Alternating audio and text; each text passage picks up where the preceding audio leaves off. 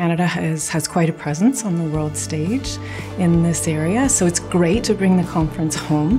We're really excited about new tools that we have today to prevent cancers caused by human papillomavirus in terms of vaccination and tests for screening and detecting infections and their diseases before they turn into cancers. But it's going to take decades for us to really reap the benefits of those kinds of tools, so we have to be thinking about the researchers of tomorrow, and it's at meetings like this that we can really have that legacy.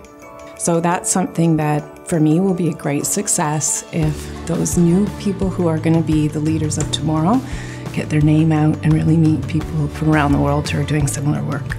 Toronto is a great walking city. There's lots of places around the waterfront and ravines to go biking and walking. It's very multicultural and I think quite welcoming to people from around the world, so I think people will feel that.